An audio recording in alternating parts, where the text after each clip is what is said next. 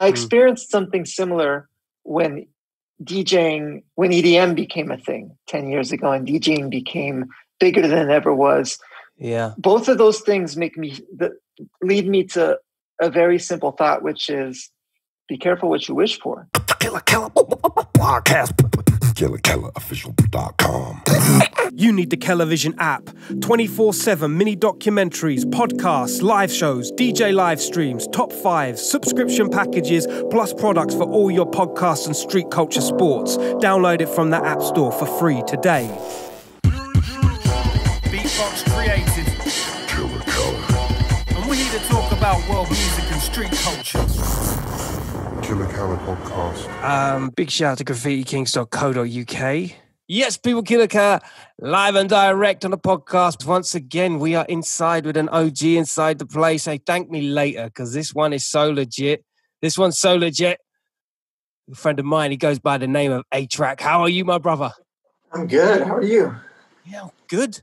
I'm trying to work out when was the last time we actually were in the same room talking to each other. I don't think I know the answer to that. Yeah. I think we were young and green at the time. Yeah. I mean, yes. Because we used to cross paths a lot 20 years ago. Yeah. And I'm sure I've seen you since, but it might have been 10 years ago. Yeah. Yeah, exactly. Like in passing. Yeah. Like kind of in passing in those South by Southwest hard fests that we really should be. Yeah. So that's man, still many years ago. Yeah, a long time ago. Whereabouts are you at the moment, my brother?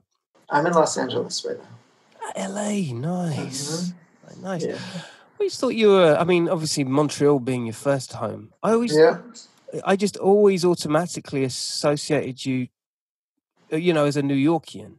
Yeah, I still associate myself as a New Yorker, but I have a house in LA that I got about 5 years ago, and for the last couple of years, I've been splitting my time between New York and LA, and this year when I had to pick a place to go and spend lockdown, it was just it felt like the living space was better in LA. Yeah, for sure. Do you feel the difference? From an American point of view, being Canadian, do you feel the energy being different from West to East Coast from a musical point of view? Musically, not that. I mean, musically, the only place I would, the only sort of part of the scene where I'll say I'll notice the difference is like, when it comes to sort of the underground scenes of each city and like the emerging talent and kind of where new rappers and DJs and MCs hang out, it's different. And, through my work with Fool's Gold, I try to stay pretty tapped in with those parts of the scenes. Like part of my life is me talking to people from my age group, and another part of my life is just kind of keeping up with new talent a lot. Sure. Also on that level, it's different. But beyond that, it's just with the way things are with the internet and everything, you kind of see and hear the same music in most places now. I feel that. I think the cities themselves have a different vibe and energy and drive, like drastically different. Living in LA and living in New York, it's really, really, really different experiences. But to your question about specifically music, for them, I think you got to, like, a lot of New Yorkers have moved to LA over the last 10 years and vice versa. So it's like, it's not as clear cut as it once was. Yeah, it feels like, I mean, maybe LA and New York are going through the same gentrified experience. I would imagine that takes a lot of toll because you're very fundamental in the discovery of new acts, and with Fool's Gold being the record label, you're essentially A&Ring. So it's like you go to them places. It must feel like there is a different kind of energy to the people that are living in LA and New York, because it's fucking hard to live out in them places now. Yeah, New York is an extremely expensive place to live in. Comparable to London though. And yeah. And I think it has a similar effect to up and coming artists of all kinds, where it kicks people in the ass, and it makes people feel like they have to somehow fight or flight, make it and figure it out. And that drive stays with you. LA is a much more comfortable city fundamentally. So, there's a little bit less of that hustle in LA, but there's a lot of infrastructure in LA, and there's a ton of studios and, songwriters and things like that. So it's just a kind of a different balance and structure. I thought your original question, I thought you were going to ask me if I still, as a Canadian, if I still feel differences in America in general. Because the answer to that is yes. Go for it. I mean, do. Oh yeah, for sure. And I mean, even in recent times with the election in the U.S., it's brought a lot of things to the surface. But I grew up in Montreal. I left in 2006. I moved to New York in 2006. So it's been a while. It's been 14 years. Yeah, and I still, I've been living in the U.S. for 14 years, and I still don't feel like I'm from here. New York is kind of my adult hometown, and there's a lot of things about New York that I take to heart and identify with. But as far as the USA in general, it's like I have to remind myself of certain things constantly just to understand. Like I'll have like sort of cognitive blocks where I'll be like, why is this like this? And then I have to stop and think like, oh yeah, well, America was built on these ideas, and I grew up in a country that was built on different ideas. The US and Canada are so close, and there's so many exchanges between the two countries. You sort of assume that it's, peas in a pod, but it's not. It's really different. Yeah, that's for sure. And yeah, you must go through those moments of just at times this confusion and despair of some of the simplest things that are just they work in a whole different way over there. Where I guess it's you for those times where it's most hardest, you must take peace of mind that you have a home in Montreal, and that this is not your mind going crazy at times. This is just you know what I mean? Yeah. I mean, if things just get worse and worse here, sure, I could just go back to where I grew up, and my parents are still there, and I have family in Montreal, and there is kind of a nest there, I try not to get in that mindset too much, because I prefer to commit, so even when Trump was elected 4 years ago, a lot of people were saying, pack up and go. Are you going to go back to Canada?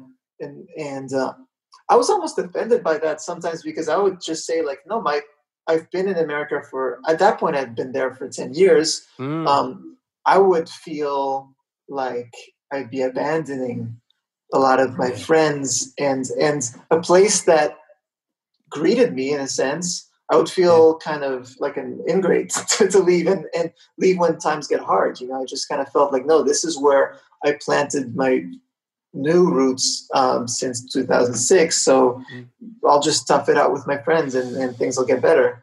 I know people who had just recently moved to America who left when Trump was first elected 4 years ago. That I understand. But when you're somewhere for 10 plus years, you kind of just see it as where you live. Yeah, and it's connected. You're so connected to the community of it all. I get you, because I was exactly the same with lockdown. My family home is like in the south of England, and there was people, batten down your doors, lock all your objects. Stay in or go where you come back and where you come from. And for me, I was like, nah, man, I'm a Londoner. You don't do. I just don't know how I get down. You know what I mean?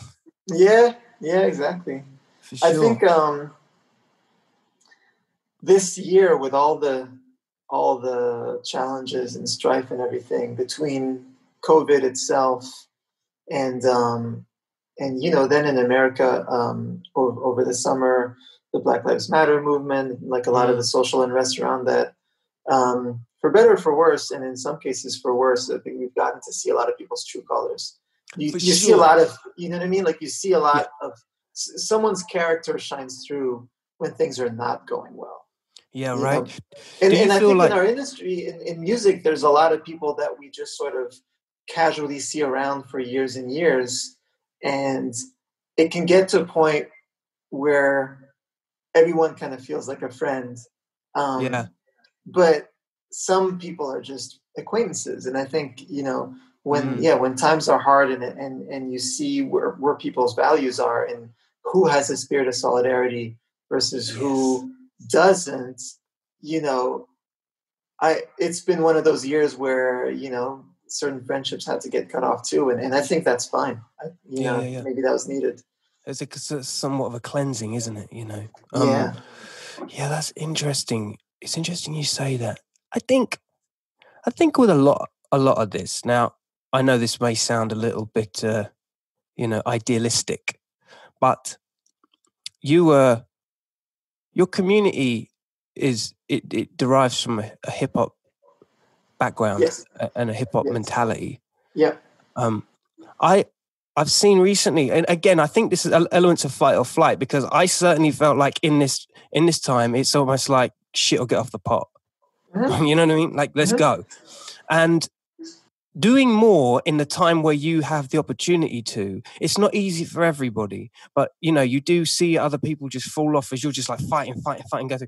I've noticed in your, particularly on your Instagram, I've noticed a lot more proactive A-Trak. You know what I mean? Like a lot more DJ related stuff, a lot more hip hop related stuff. And I felt to me personally, I felt, that's dope. Cause like you're going back to a roots, if you want, of community, that value, the value of the music that you come from.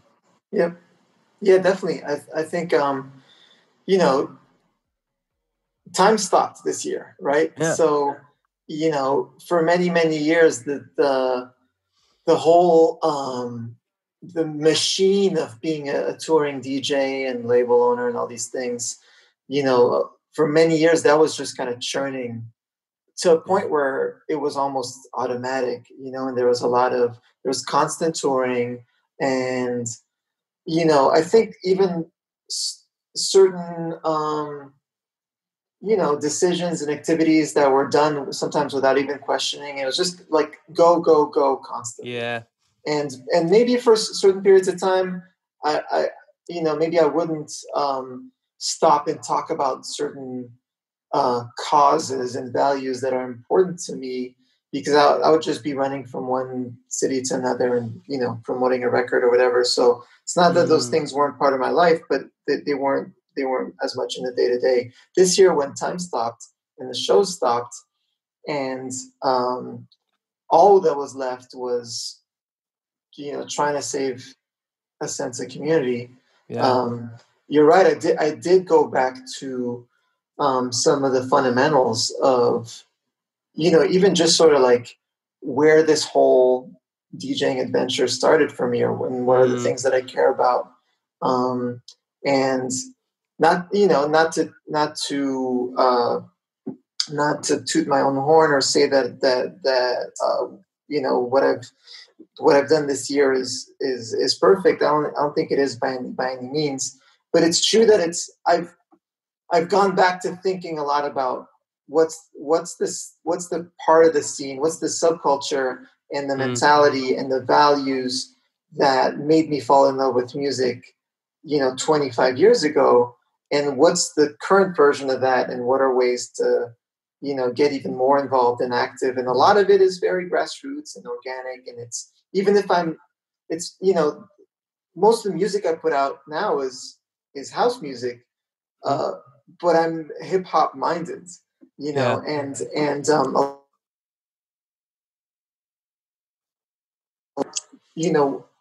what I have in my core. What's in your soul, what you grew up on, the mentality.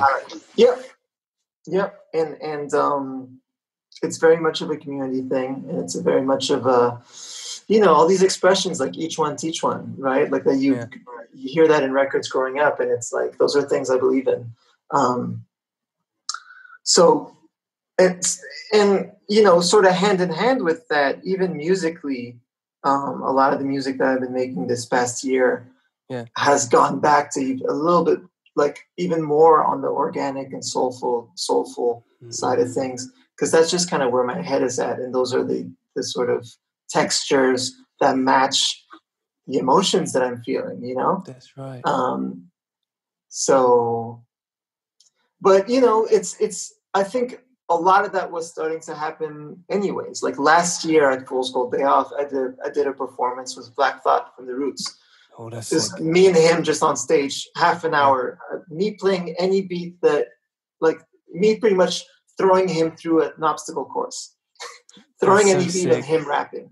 The Roots are one of the bands that made me get into music, you know, in like 94, 95. When Do You Want More came out in 94, I think. Like that's literally when I dipped my toes in this whole thing.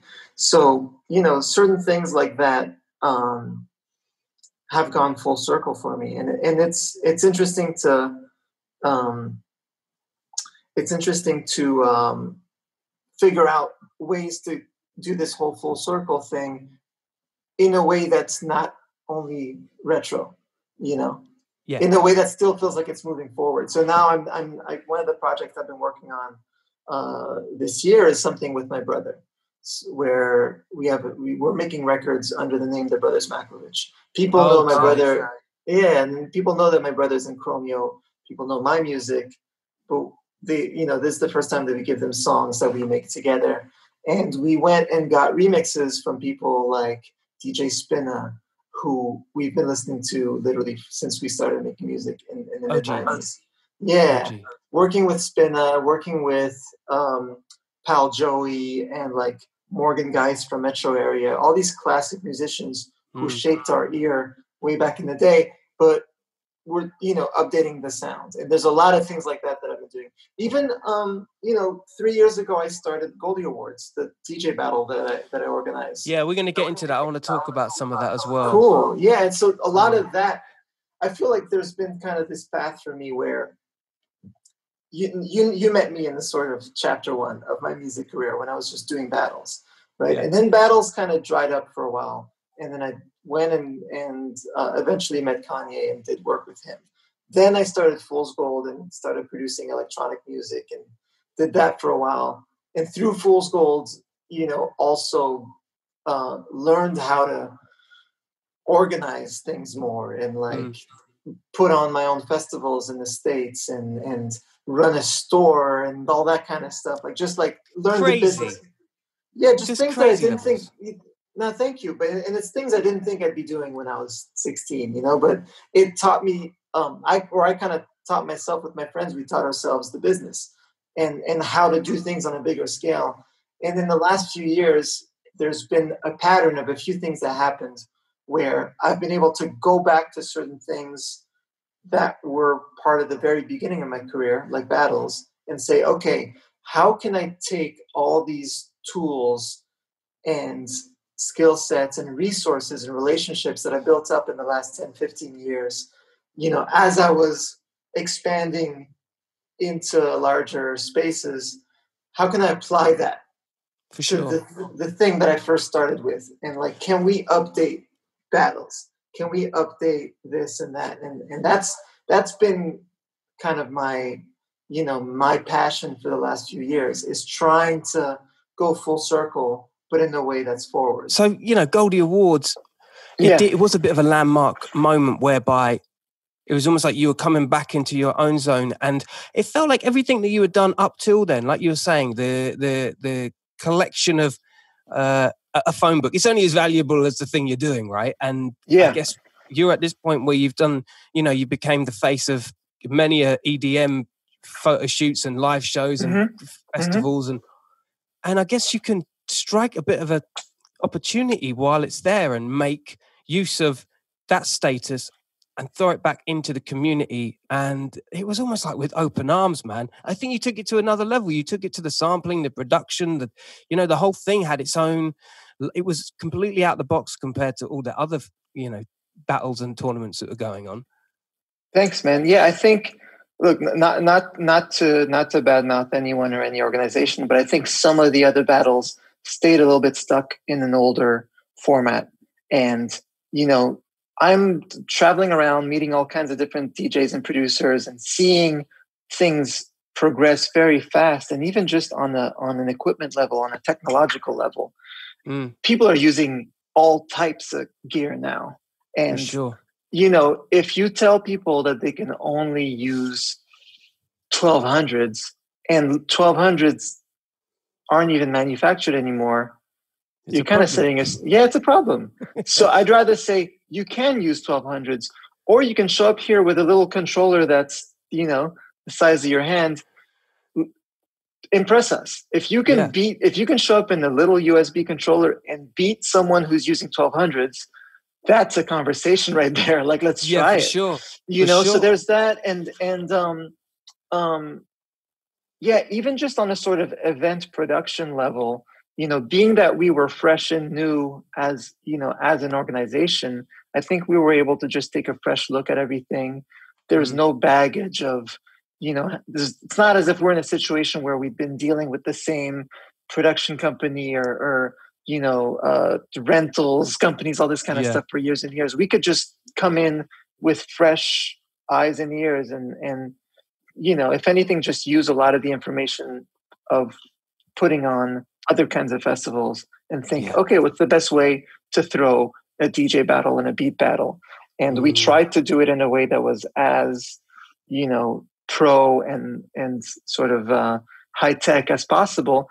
And the thing that I loved is that the DJs who have participated in the Goldie Awards in the last, we've done this for 3 years now.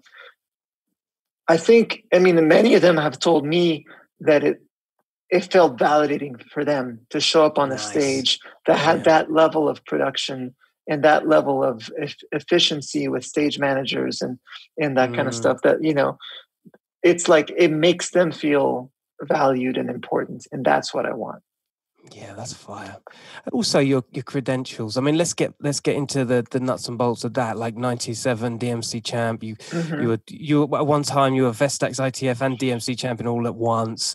Yeah. I remember the first time I heard you cut on a record was the Obscure Disorder tune with Ill Bill. With you. 2004.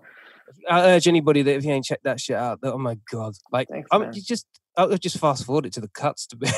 It was just when you started cutting up that non-fiction, it was just like, he don't give a fuck. You know what I mean? You're just on. And that was the attitude. And then, how, like 15 years old and you were in the mix like that.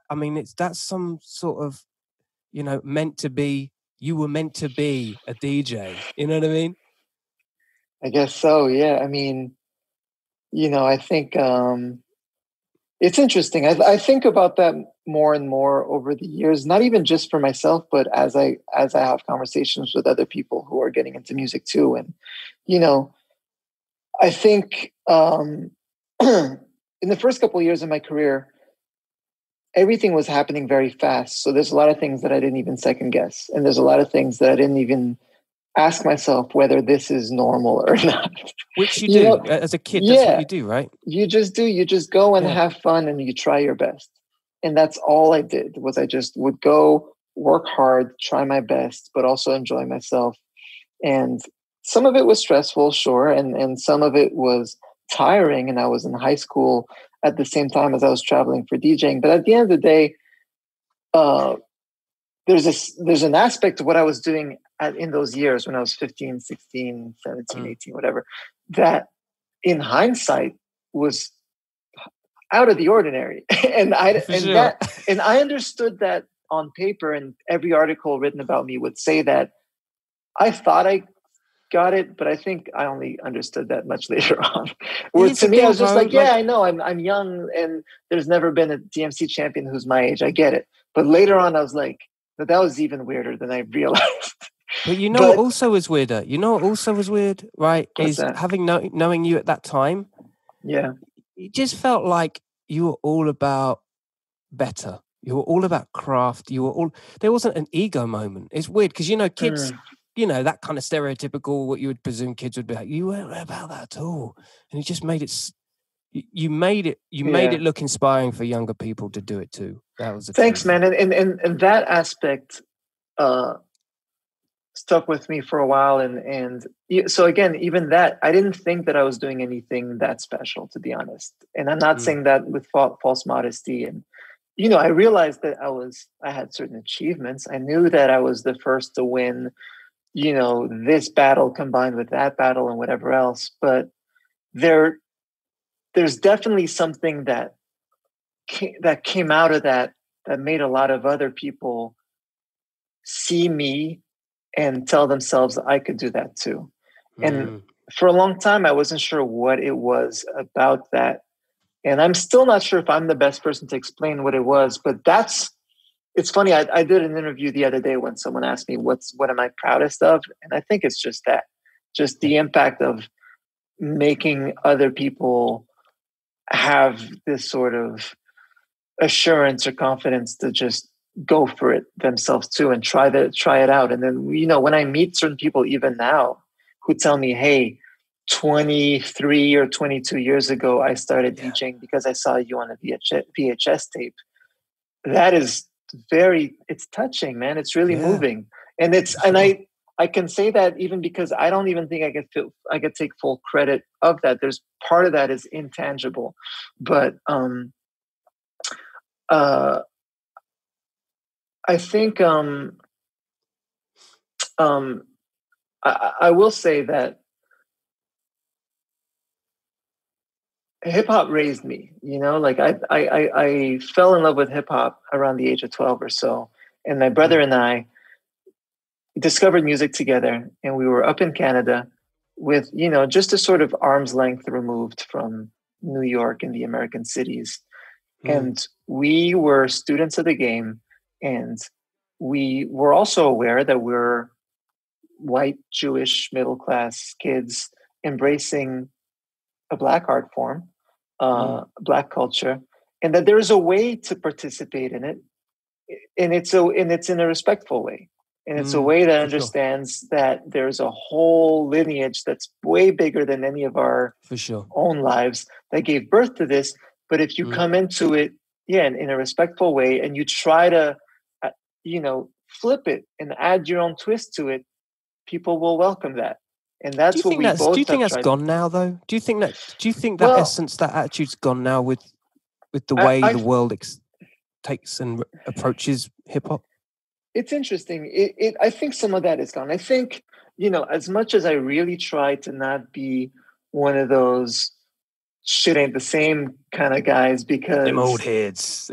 Because I don't want to have any type of bitterness in my heart, and I don't want to have any kind of like these kids don't get it kind of feeling in my heart. There's very little positive that comes out of having those feelings in you. For sure. You know what I mean? So I really make an effort to steer clear of those thoughts, but I have to say that I can also see that the sort of moral code, the ethics that I embraced as a teen with hip hop. I mean, I see, there's even what's behind you in the room as we talk, like stuff that you grew up with. Graffiti also, I never wrote myself, but my brother did, and we hung out. I hung out with graffiti crews, and these ideas of just like, you ride for your crew, you can't be a toy, you don't bite, and you just go out there and try to catch wreck in a way that's as original as possible. And there's a sort of that's an honor system, and I don't think that exists in the same way. And so it makes me think of a few things where, like, it's sort of like the good and bad of hip hop becoming as big as it got, And I experienced something similar when EDM became a thing 10 years ago, and DJing became bigger than it ever was. Yeah. Both of those things lead me to a very simple thought, which is be careful what you wish for. Because when you grow up and in a sense, like, you grow up in another underground scene and you wish for legitimacy, When we were young and scratching, and people would say, well, DJing's not real music, and hip hop would get snubbed at award shows and in the institutions, but also like in the sort of like grants and like museums and shit like that. Like Absolutely. nothing was being respected. So you Mm. grow up in those times and you think, man, I hope that one day they give us our respect. And I hope one day they put us on the big stage of that festival where the rock band is. And the thing is, when that happens, other things change. Like, you know, like history is complicated, evolution's complicated. When things get that big, the pureness changes too. And I think I've had to make peace with the fact that that's the way shit goes. And it's okay in the sense that there's good that comes with that too. Yeah, for sure. But it's important, I think, I had to get, you know, I sort of like, for years and years, I refused to say anything bad about the newer generations. And I would just say, no, we got to champion the youth and we got to embrace the changes. And, you know, you don't want to be the old head that says, oh, well, this, you know, this isn't as good as pure as when I was a kid. There's a point where I have to say, well, I can champion the newer generations, but I still have to admit that in the heart of this hip hop shit, when it gets this big, I have to admit that, you know, that sort of honor system is not really there anymore. And it kind of is what it is. And then you figure out how to, like, you know, you kind of figure out how to compose with that, how to organize sort of your life around that too. But it's true. The heart's not the same. The code of honor is not the same. Yeah. And again, because it's just gotten so big and it's so easy for anyone to have an enormous record in overnight. And, you know, when you're playing with power that's that big, it's just too big. A lot, you know, greed comes in, certain things change, and, you know, other businessmen come in, other bigger things come in, and you're saying yes to things you would have said no at your 21-year-old. It's like that. And there's still ways to do things in an honorable way, and there's still part of the youth that is doing things in a way that is honorable. You know, like there's plenty of kids that have even more curiosity because here's the thing, when I was 14 studying hip hop, I wouldn't even allow myself to listen to other kinds of music because I was hip hop and that was my life. And I'm telling you, man, you know what I mean? Like to see the open-mindedness of people now is great. So there's definitely positives to it. And also being the age that you were, it still resonates with kids that were your age back then. Kids that of a young age, they still are curious as well. So I'm often surprised by how much they do know about 90s hip hop or 80s, the things that we grew up on that we weren't even around when they were at their prime. You know, they're still interested. Yeah, exactly. So it's a funny thing. It is a funny thing the way it goes down. Going back to the DJ thing of its time, especially, you know, I remember when you and the Allies got together. I remember when that DMC went down in New York. I was there, bro. Right. I think most of the Scratch perverts came back and said, "Well, we're gonna have to check the video," because we all saw what you did. You know what I mean? Even as competitors, that was probably the most heated battle that I've been a part of. And I don't mean that to say that there was no animosity towards the Scratch perverts at all. You know, you remember we were all friends.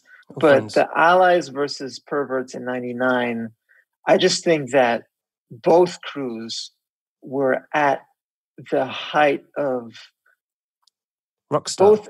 Yeah, I mean, it was just, and you think about it now, and compared to where DJing now it was relatively small, but within that ecosystem of those years, and knowing how much turntablism was progressing year after year, it felt like that was sort of the culminating point of like innovation and battle DJing, and both crews were just coming at it on some like different level, different direct.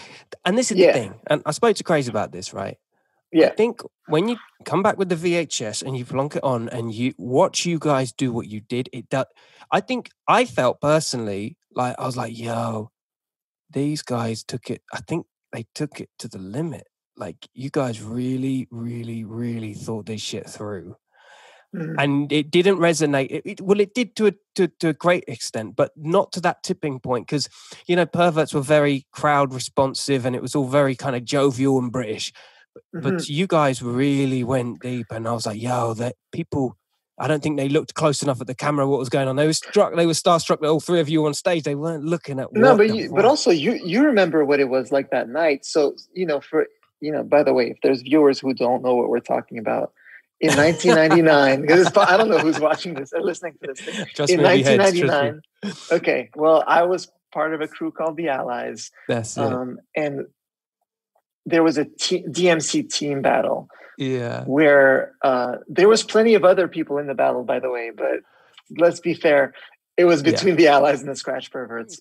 And we, you know, with the Allies, we came with a routine that we felt was gonna win this thing. And the thing that certain people don't always realize also is there's circumstances beyond the routine itself. That event was running late. I don't know if you remember that. It was running overtime. The DMC organizers were stressing about, like, with venues, if you go past your curfew, you get charged crazy extra money. There was all this pressure because the event was running overtime. We went on really late. There was sound problems during our set. The sound wasn't quite loud, maybe because it was overtime. Yeah, so we had this routine that was really technical and avant-garde, but also, you know, a legit battle routine. We thought we won it, but we also, there's something about the, you know, the time slot that we had and whatever was going on with the sound system. It didn't quite connect when you were there in person that night. The way that, as you said, when you watch on the VHS tape, the way that we thought it should have. The Scratch Perverts, this me really harsh, you know, with the baby sample and all this stuff. And and they won. And to add another complication, there was something very unusual that happened that night where, because of the overtime thing, they weren't able to tally up the judges' counts that night. Right. So it was a 2-night event, right? And they said, okay, we need to wrap up. We're going to announce the winners tomorrow. And there was even some behind the scenes stuff where during the day going into the second night, we knew some of the judges, and 1 or 2 people sort of like whispered to us and said, like, hey, you guys got it. And then it got to that second night and they announced the Scratch Perverts as a winner. It was really a heated battle. And but, you know, again, with the hindsight, it was crazy. And you know, the following year, Craze and I went to London to get our glory back, and we beat the Scratch Perverts on their home turf. So that revenge felt great. But it really was the culminating point of years and years of battling where, you know, there was a couple people pushing the artwork forward, and it felt like that was like the height of it. It was like was like the eye of the storm. That was like, it felt like everything was going to boil down, and there was kind of an anticlimactic element to that New York 1999 battle, because no one could foresee that an event was going to go overtime. No one could foresee that there was going to be some weird sound system shit where we're just like, hey, is this us or is this like not loud? What's going on? Like, we knew our routine in and out. We knew how to deliver it tight. We go on stage, we do it, and we're just like, what? Why does this feel different? What's going on? And everyone's like, we got to wrap up. We got to we'll be back tomorrow. And we're just like, did we win? Did we not win? Oh, but, you must have been on the edge. I mean, that is just that would. But you know what, man? I've been, you know, since then, that was, you know, 21 years ago. Since then, for sure. I've been DJing for 20 plus years. It's things like that trained my nerves for anything. Where literally, I mean, man, I've performed at huge festivals in front of like 30,000 people where, like, you know, then you fast forward to the Serato age where like my laptop crashed in front of huge all that stages, or I've business. had things like that, because in the meantime you get into like the technological age, so now we have to deal with hard drives and shit like that. I've had terrifying things happen on stage where I'm just like, it's fine, I got this. What is it? 1 minute of dead time, 2 minutes. Let me grab this mic, even though I suck on the mic, and I'll just be like, yo guys, hanging in there, give me a sec, I gotta do this, da-da-da. You guys ready? Boom, you go back on, and you just kind of learn that, like, you need to learn how to beatbox, brother. The beatbox thing. You know what? Maybe you're right. That would probably help me out. But in general, you just kind of you figure out that like nothing's insurmountable, and even if something kicks you down and you land on your ass on stage, you're just like, there's nothing I haven't gotten back up from, so let's just keep it going. And then you just keep it going. I love that. And your relationship with Craze has become like, the Bert and Ernie of hip hop. That's my guy. Yeah, I'm telling you, man. Like, yeah. It's beautiful. Ahead, sorry. It's beautiful. No, it's the bromance I think every DJ wants. You know what I mean? I mean, but the thing with that too is we've both gone on our own journey for years and years, and sometimes I don't see him for a year. Yeah, for Nowadays, we see each other a little bit more frequently, but like when I was in the full swing of Fool's Gold and remixes and EDM festivals and stuff, and he was much more just in the sort of beat scene, we always had love for each other. We would talk, a couple times a year at least, but sometimes we wouldn't actually see each other for a while because we were just kind of in different scenes. But through time, everything has sort of joined back closer together to now where we definitely see each other at least a few times a year and talk way more regularly. But, even with that, like, look, when we formed the Allies, there was like a plan to each go and dominate, and there was certain battle, like he would enter a battle, I would enter another battle, and it would be for like, sure, you go dominate there, I'll go dominate here. Like Genesis or Wu-Tang or something, right? It's like divide and conquer. Yeah, and in the 20 years since then, as we've both had to navigate a cutthroat industry, because the music business is not easy, and we've both had to sort of like go through ups and downs and figure shit out. I think we both have this love for each other fundamentally, where we're like, you went over there, I went over here. I love watching what you're doing. Hopefully he loves watching what I'm doing. And we're both just like fans of each other at heart. And when we get back together, it's so easy for us to kind of just do anything. And it's fun to just go through all that. And also just to like watch each other go through life shit too. Like I'm watching, when his daughter turned 18, like that was very moving for me. I'm like, I remember like his daughter was born right around when that New York 99 battle was going on. Totally. Yeah. She turned 21 this year, I think. So that shit is crazy. Yeah. So just on some life shit to be like, man, these are milestones. And, we can bond all day over how to freak this or that piece of equipment, but also it's nice to just be happy for each other as humans that, that grow, that figure out how to age in this shit too. Like it's deeper than a crab scratch. It's deeper than that's the quote. That's the T-shirt right there. Yeah. I mean, Crazy's my boy, man. Like the things that he's and curiously, actually, what did you think? Because he pulled off this mix, kind of going on it like at EDM DJs who don't DJ.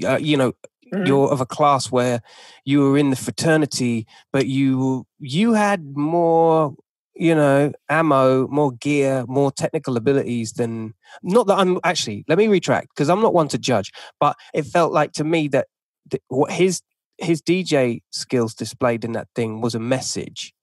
How did that resonate How did that resonate to you, who was in that fraternity at the time? I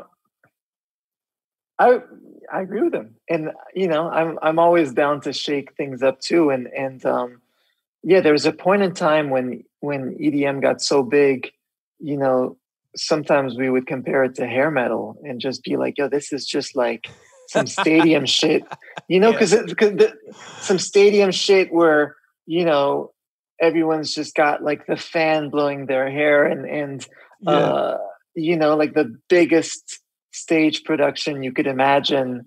The thing is, I can appreciate that side of it too. You know, you need it. You need it in a genre. I think you need to take it there. Yeah, and also like I like theatrics, and I can appreciate a good show. So I would be, you know, I opened for Swedish House Mafia at a bunch of shows. I'm friendly with David Guetta and a lot of those artists. So when there'd be a controversy of like there'd be some sort of video, I remember there was like footage of Steve Angelo doing something, and so, you know, there's a video of something where people like, oh, he's not even really mixing this thing live. And he would come back and say, yeah, because I have a pyro and lights and all this stuff that's timed, that's attached to a time code, and this is the best way to put on a good show. My thing is, I would look at that and say, and I've seen, to use this example, Steve Angelo DJ at clubs too, where he's a hell of a DJ. So I'd be like, look, this guy's a legit DJ, but when he's doing the biggest of the big stage of a festival, and he also wants to put on a spectacle, he doesn't. Do you really need to be beat matching this thing to you know, this song to that song? No, you can do a little mega mix prefabricated thing and put on a great show and just put on the theatrics, because when you're on that stage in front of 80,000 people, that's what works. I can appreciate that. But then craze can come in and be like, yo, all these guys doing hearts with their hands and doing some fake love shit. Fuck that. You need skills. I can appreciate that too. So I just love seeing all the different sides of it. And just because the thing is, all of that is a conversation. And then what's going to come out of that conversation? Yeah. And so, yes, some of that, you know, main stage stuff became kind of a farce. And I was right next to it, and I'd be like, yo, this is too much. But there would always be someone doing it in a way that's cool. And if anything, I would watch some of those bigger shows and think, okay, what is there anything I can learn from this? Take away from that. Into my can I put that into my show? Because I'm not trying to just do the same show as 10 years ago either. So what's, you know, what can we take from each other and push this thing forward? That's interesting you say that. It is a conversation. It's like Nirvana being the answer to the hair metal of the day. Completely. You have to have those debates. You has to and it has to come to the forefront, or else you really aren't developing as a genre, as creatives. Like you say, you take elements of all those things, right? And when Nirvana was going on, a whole bunch of bands got lumped under the name grunge. And then and I remember when certain bands would say, we're not grunge, the same way that when EDM blew up, a lot of DJs would just be tweeting, well, don't call me EDM. The thing is, from when you take a couple steps back, that's just the way shit goes for any scene, right? And through time, certain things transpire. So back in the Nirvana days, maybe Pearl Jam was saying, we're not really the same genre as Nirvana, so why are you guys calling us grunge? And for a couple of years, people were like, look, it's all grunge, it's fine, just deal with it. But then years later, Pearl Jam were able to do their own thing and be like, they're a jam band, really. So they, you know, but people only saw that 10 years later. So the same way with what was going on with DJing, for a couple of years, it was just everything was changing really fast. People put one label on the whole thing. And then, you know, time has a natural way of sifting through things. And through the natural filter of time, and, you know, later on, certain artists emerge out of that whole storm, and they end up doing the thing that is more specific to them. You know, because if you look at, you know what I mean, and then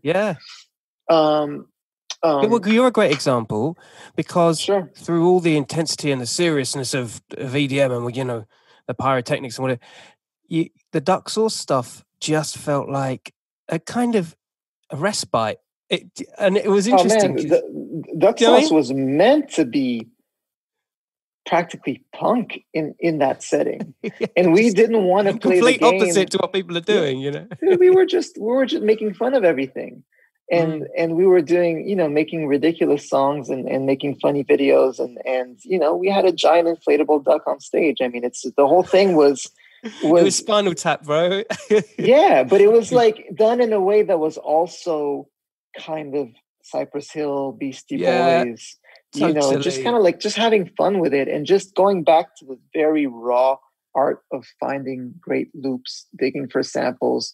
Yeah. Duck Sauce has always been really fun for me because it's one half extremely pure, because there's nothing realer than digging for records.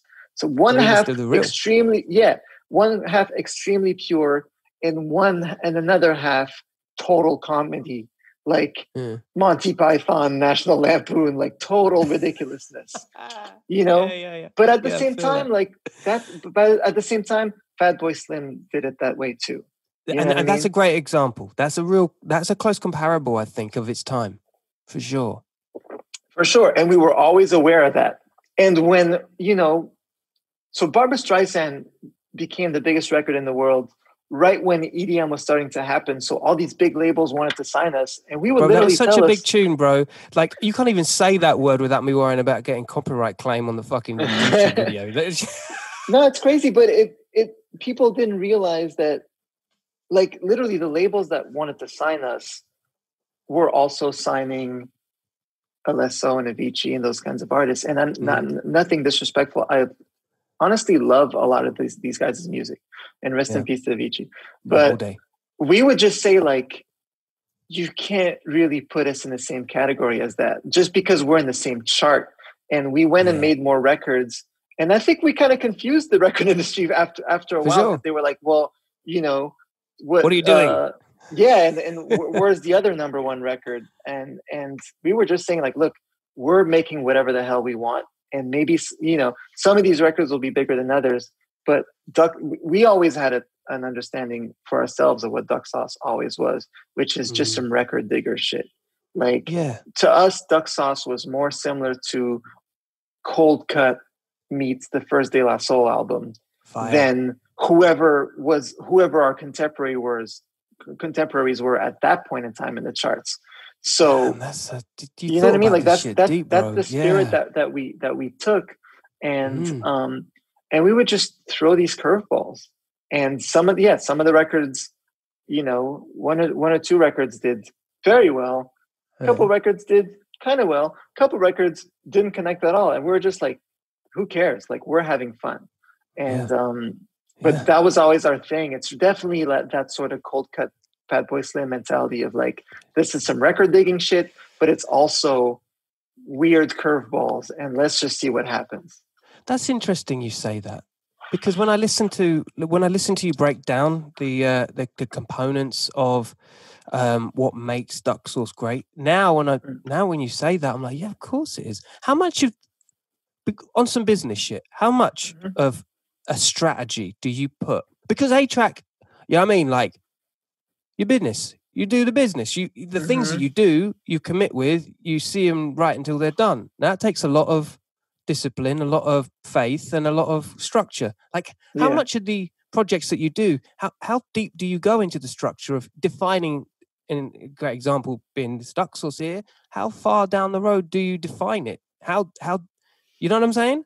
I think a lot of times what happens with me is a project sort of, there's an initial idea, and then some of it also takes form along the way. And then there's a point where it becomes fleshed out and I continue it. So, but even when I start something, I remember when Armand and I started Duck Sauce in 2009, or this past year when my brother and I started to do the Brothers Maklovich. I need to have an idea of what makes that project different from other things that I do, just so I know creatively where to go with my inspiration. Is that the A&R? Maybe, or I don't know. It's just, but it's also the music. I don't know, music fan, producer, and you want the best. No, but like growing up studying Prince Paul, what Prince Paul did with Gravediggers, and then what he did with De La Soul, but then what he did with his weird psychoanalysis record, and what he did with Handsome Boy Modeling School, and what he did with Chris Rock. Those are all different concepts. That's crazy when you think about that as a pedigree. Bro, it's incredible. And even when he was a teenager in Stetsasonic, each one of those projects had a sonic identity, an aesthetic. And as a fan, I could eat those things up and just appreciate them and listen to the Handsome Boy record next to Balloon Mind State and be like, oh, I get how these are related, but I also love how each one is fleshed out differently. So, that's the way I approach a lot of my projects. So to me, it's art first and business second. So I'll start with that process of like, okay, cool. I'm doing something with this collaborator. How am I like, what are my paintbrushes? What are my, what outfit am I wearing for that thing? Like what does this thing look and feel like? And then inevitably in the first year or two, there's naturally a few more changes that happen where it just grows into a real life thing, and then you just sort of like continue running with that. But I love that aspect of it. And then, so to go back to your question, then I figure out on a business level, what's the best way to execute that. Got you. Do you feel like sometimes absolutely, I get you. Do you feel like sometimes do you delegate? Do you give people do they have to wholeheartedly understand the project? If you've got a team in place with how much delegating do you give to them and how much input do you allow? I definitely like spell out the way that I envision each project, but I also understand that at the end of the day, like say if you're talking about like my management, for sure, I'll tell them if I start a new project, I'll say, hey, I got this new thing, I'm excited about it, and it's kind of this vibe, like this meets that. But I don't expect them to fully get it until I create proof of concept, because I'm always going to understand something from this sort of guts of it from the inside a little bit before other people get it from the outside. So I'll explain it and I'll say kind of what, how I want to approach it, and maybe like what's the first show, or what's, what are some looks we want to go after. But it's kind of on me to prove that it makes sense for the first little while. You know what I mean? So if anything, I have a bit of a creative team, and a lot of it is just like me, my brother, and Catch Dubs, my partner at Fool's Gold. The three of us are kind of the brain trust. And you bounce ideas around a coffee or whatnot. Yep. So the three of us will shape a lot of the things that I do. And then in order for like my management and my booking agent to really see what we see, sometimes there's a little bit of a time lapse. And that's not knocking them, but I feel like we'll get something on the intention side, and then I have to sort of like make it real. And then everyone kind of gets it more. Yeah.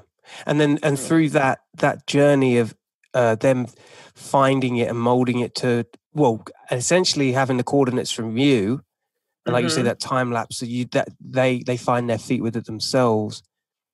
I guess that's the extra 20% to your 100 that you give to them people, and let them own it and run with it and get a feel for it.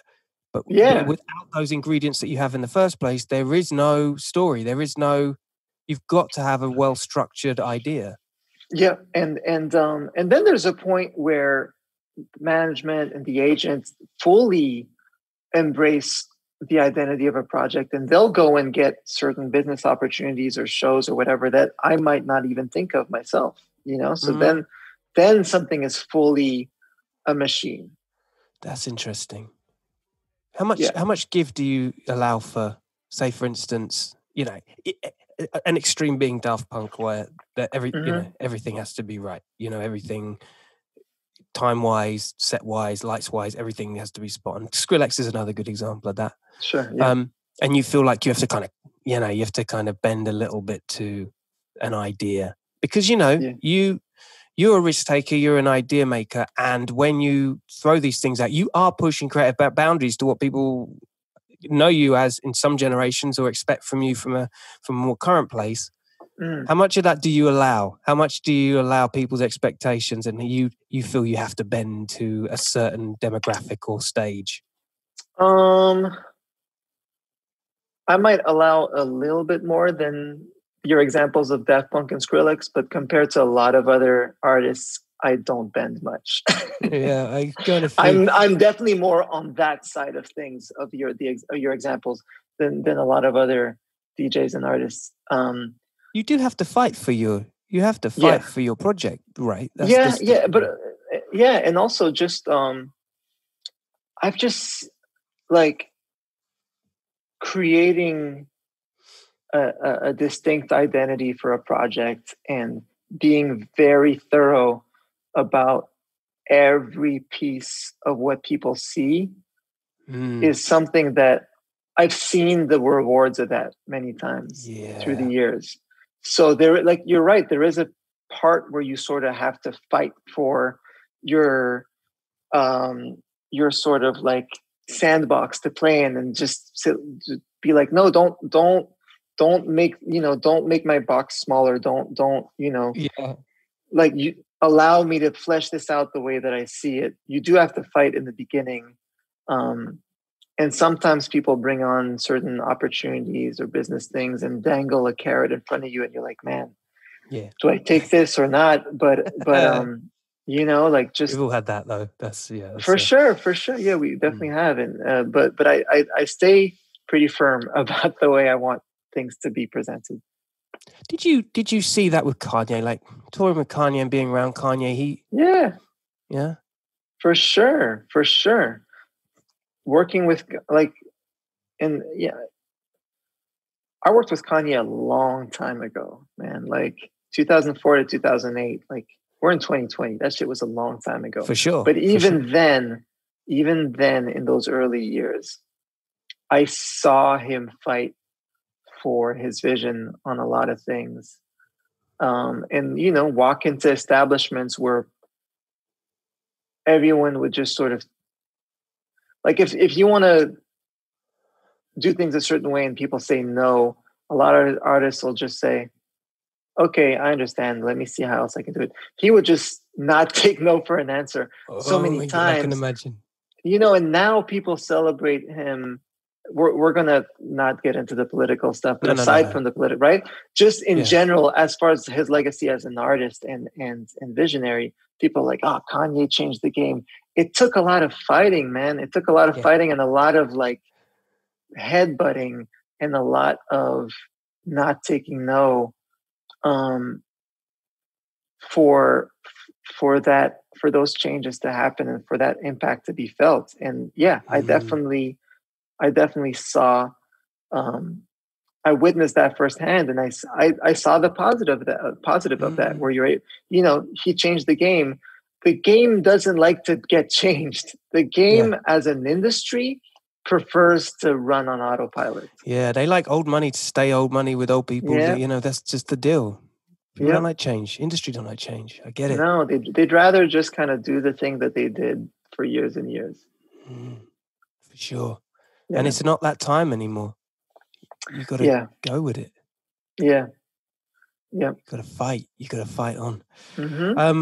So what's the future, my brother? We have come full circle. We are back to the start again. What is the future? Well, I mean, look, shout out to everybody in the UK too, because I've seen, in the news and on Twitter and things like that, I've seen a lot of the challenges that the music scene and music industry have faced, specifically in the UK in the last couple of months. And my heart is with you guys, because, when it comes to a certain lack of funds from, the government, and lack of support for venues and that whole thing. And even just like on the morale level, hearing certain members of parliament talk about music and the arts in a way that's so dismissive. Yeah, you heard it. Man, I really feel for that. And it hurt. It even hurts me, and I'm not over there. but it hurts my heart to hear that. So I just want to get that out there. And so what's in the future? I mean, I think there's a hope to rebuild, because there's damage from this year that's going to be felt, unfortunately, for many years. But for many years, I do have hope that there's a passion and there's heart that's going to rebuild things from here on out, and that in the big picture things will be okay for musicians on both sides of the pond. But so as far, if you ask me what's in the future, this is the most uncertain year that we've ever lived through. I don't even know what's in the future, but I on my side, I've already started planting a lot of seeds for certain things that I want to build in the coming years. Who knows what's going to come out of that, what's going to work and what's not going to work. But right now, I think it's just getting through this year, figuring out the way forward, and hopefully, coming out of this with a few lessons, and having a hand in shaping what the next chapter is going to look like. Because, as we know, everything is upside down right now. So crazy. I know what's important to me in my heart. I know there's people that I share passions with and share values with. And I'm trying to play some sort of role in how we get out of this. But, I'm also just trying to figure shit out for myself. And there's days that feel hopeless, but there's days that feel hopeful. And that's kind of where my head's at. Yeah, man. Keep your head down. Yeah. And there's certain days where it's just like, you know what? I'm just going to go scratch for a couple hours, which is something that I didn't even have time to do for years and years. Not to say I stopped scratching, but I would just kind of like scratch at my shows, or scratch when I'm recording a mix, or scratch when I'm recording something. But days where I would just go and mess around with my turntables with no type of agenda in sight.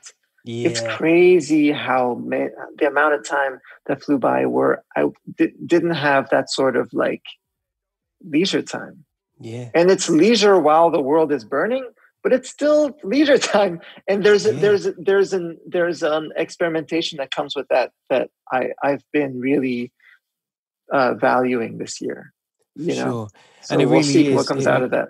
For sure, it's about sharpening your sword now, because everyone's on a level playing field.